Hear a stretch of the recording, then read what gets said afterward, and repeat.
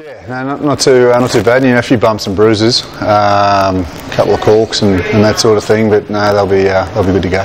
Yeah, I think so. The physicality is going to go up a couple of notches. Anything wide, they tend to have a crack at in terms of wide breakdown. So we've got to make sure any time we play with any width, we've got really good connection at the breakdown and good accuracy, because there'll be plenty of bodies coming at us. Very much. I've played against him since '09, schoolboy. So played a few good battles over the years, and I look forward to it again. He's played some great rugby the last few years for the Chiefs, obviously winning the two championships with them, so it's always a big test when I come up against him.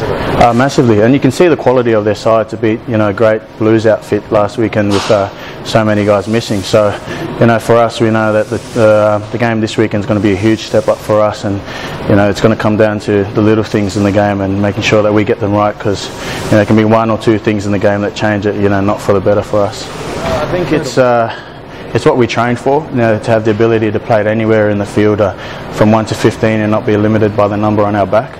And then we showed that on the weekend. You know, guys who are not necessarily play out wide in the 15, showing some of the skill that they have. Guys like Sam Carter, Scott Fardy, you know, Josh Mann right down the sideline. So it's something we're trying to build and bring back to the Brumbies game, sort of Brumbies of old, I guess you can say. Yeah, I think it's sort of how the draw has gone the last 2 years, and no, I think it's something we look forward to. I think it's you know, and back in the day it used to be the Brumbies Crusaders, and it seems to be Brumbies Chiefs. And nowadays the big Australian-New Zealand fixture we look forward to. So I guess, you know, those were sort of lucky occasions where there was a final and an Anzac Day Parade, but we treat every game, you know, the same. You know, we're going into this game the same focus that we would have had last year as well.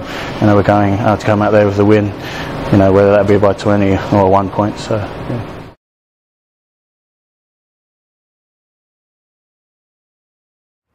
Hi, I'm James Dargaville from Sydney, and I've come down to Canberra to play rugby for the Brumbies. I started playing rugby for Newport Breakers on the northern beaches of Sydney.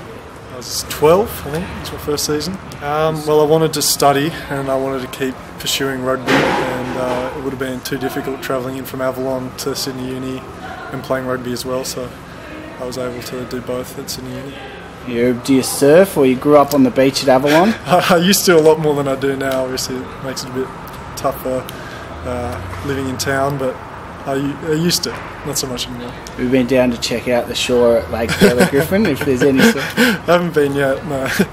Just taking the opportunity to focus solely on rugby will be very exciting for me. I haven't done that before, and looking to learn and develop as much as I possibly can under Ben. I haven't really, to be honest, had much of a conversation with him.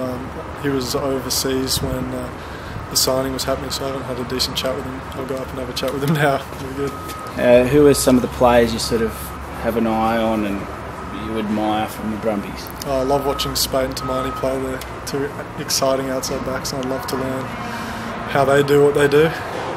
I run hard, tackle hard, and I run good lines, and that's what I bring to at the moment, but I'd just like to develop my ball playing and things like that, which would be good under Larkin. I was really into league growing up mainly. Went for the Manly Seagulls, and I'd never really picked a team to support. I just liked watching rugby, so when I started getting into that, I guess I've always admired watching Greig and Larkin. I loved Clyde Rathbone growing up. He was a bloody good player to watch, and yeah, I've always loved the players out of the Brumbies.